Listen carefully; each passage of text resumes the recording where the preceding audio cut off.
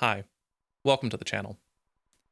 Music making, for me recently, has been focused on encounters with abstract sound.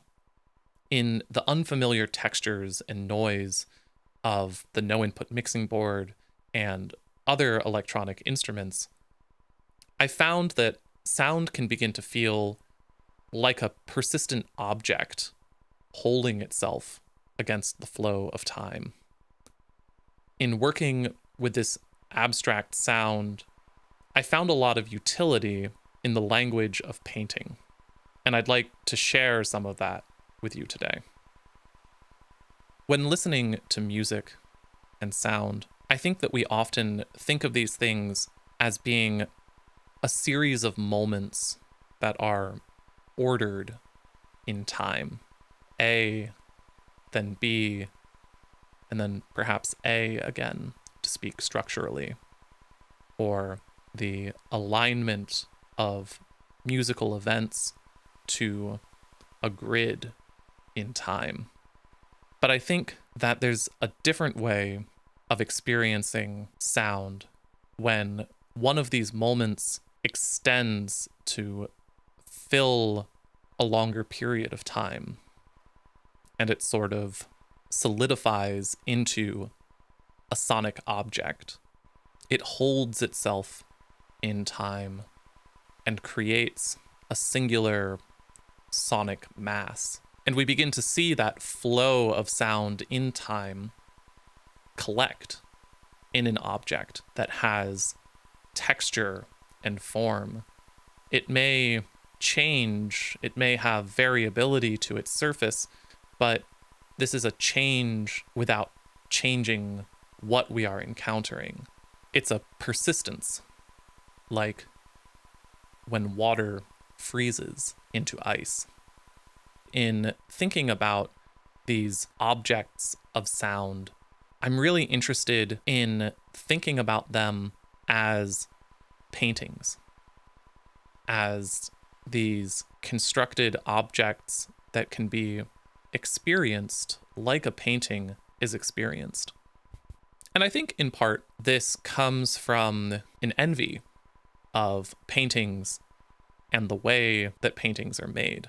To start, I think that the studio art practice is already one that's very familiar to music. I think we can trace it back to recorded music in the sort of early days of tape music and recorded music, when the performance of music and the production of sound can be sort of split apart, decoupled in time.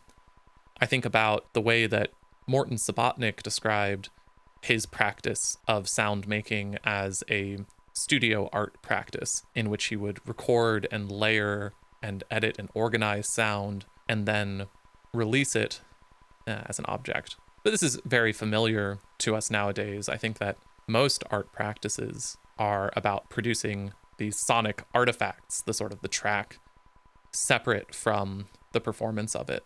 But I think to push beyond that, to start to ask, what if we think of these objects that we're making as not just tracks that we still experience in time once the listener listens to them, but as sonic objects to be encountered?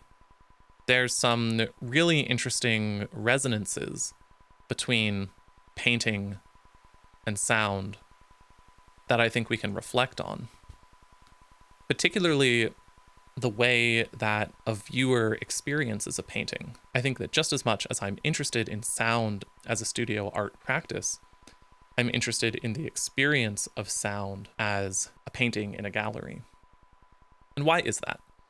So, with a painting, the way that a viewer looks at a painting is so interesting, so appealing to me. The viewer approaches the painting, their attention scans across it. They're able to focus on particular things for as long as they like, reflect on them, engage with the painting, and then when they're ready, they can leave. This is very different than the way that music is experienced in time. The painting persists as an object. It doesn't change. It's not choreographed, it invites a depth of engagement with it as an object. And now, building on this idea of sound transforming into a sonic object with the extension of a moment, I think that we can take some cues from painting and the way that paintings present themselves to create sonic objects that can be engaged with in a similar way.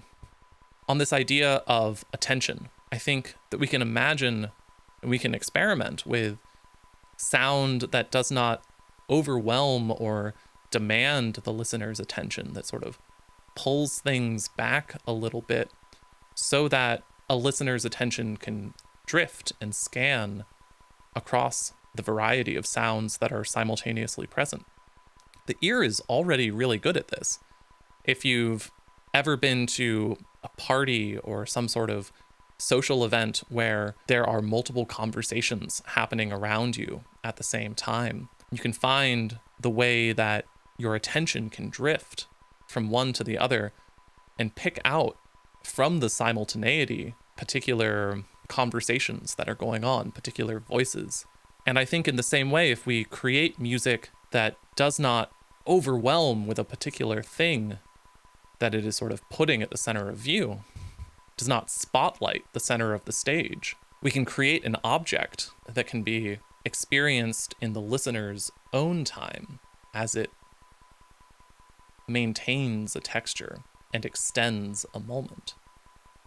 Thinking about synthesis and its relationship to fiction and invention that I discussed in an earlier video, I think that there are even more connections specifically with painting in the way that we can think about both of them as creating illusion and the representation of things.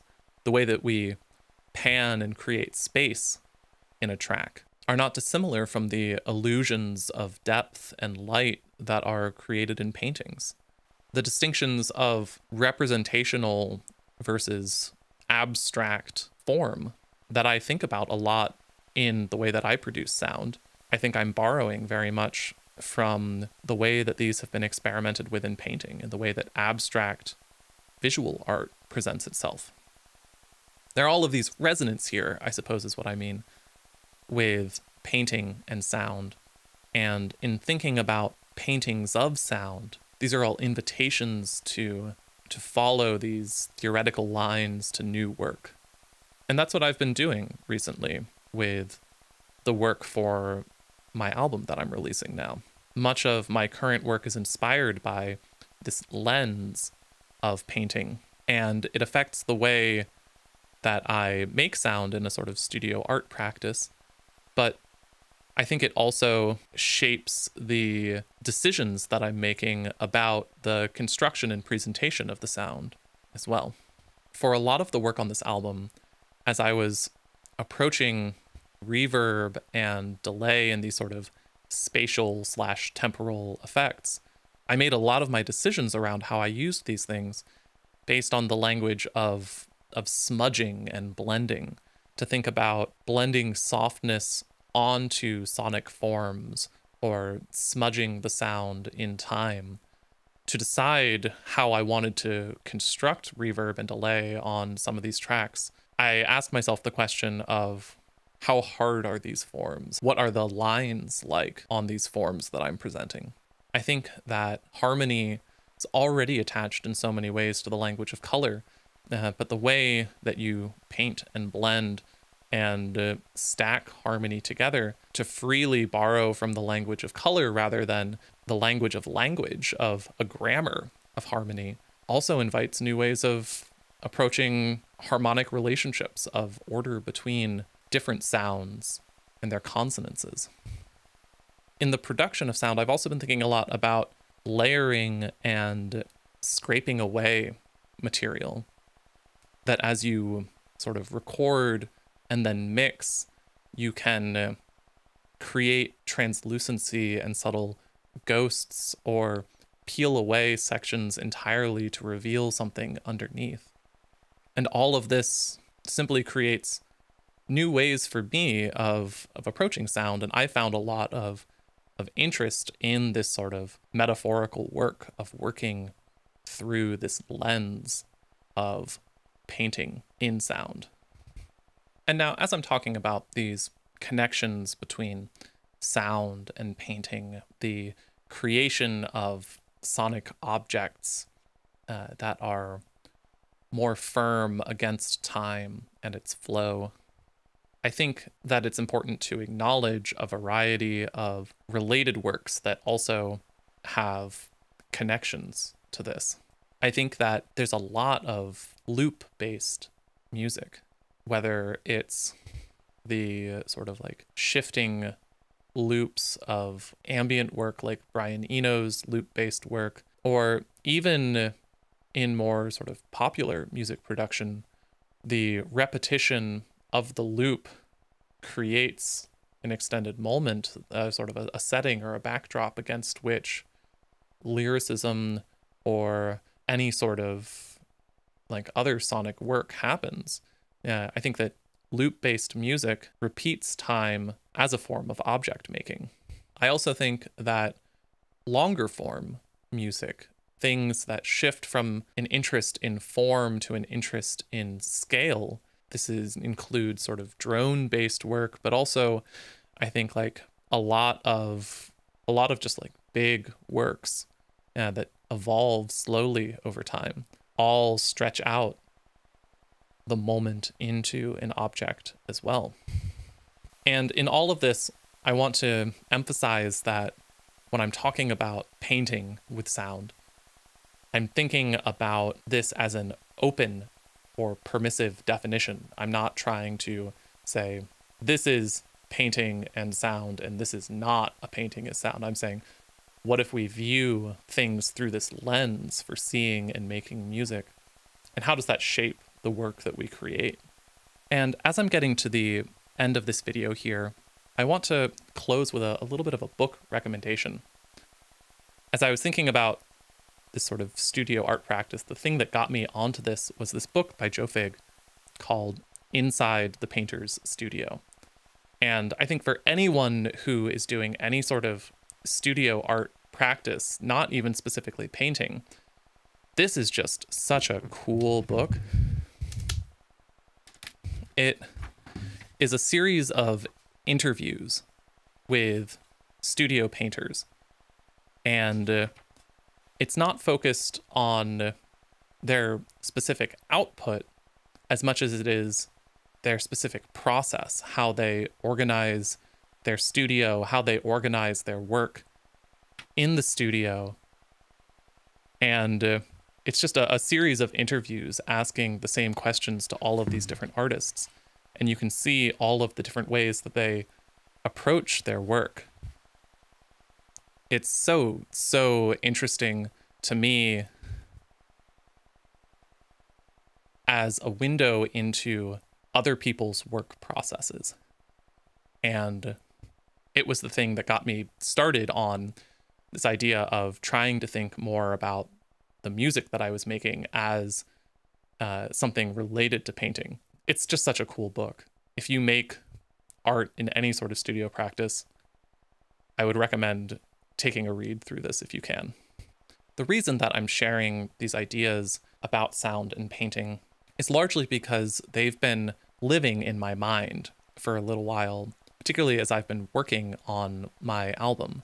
I think that when working on an album for me, I always have a set of ideas and questions that the work is meant to engage with. I see the work on my album as experiments and sort of communication of these ideas that I'm working with as another layer of meaning beyond just the presentation of sound. And so what I'm trying to do here is create a little bit of a window into some of the ideas that I'm working on. I hope that you've enjoyed this video. If you would like to hear where these ideas have taken my work, my album, Emerging Artist, is going to be released this Friday, September 27th. And I invite you to listen to the album to hear how some of these ideas can play out.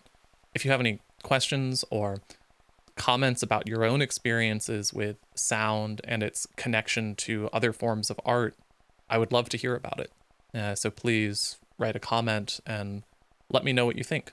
I hope that you enjoy the music that comes out of these ideas, and I hope you have a great day.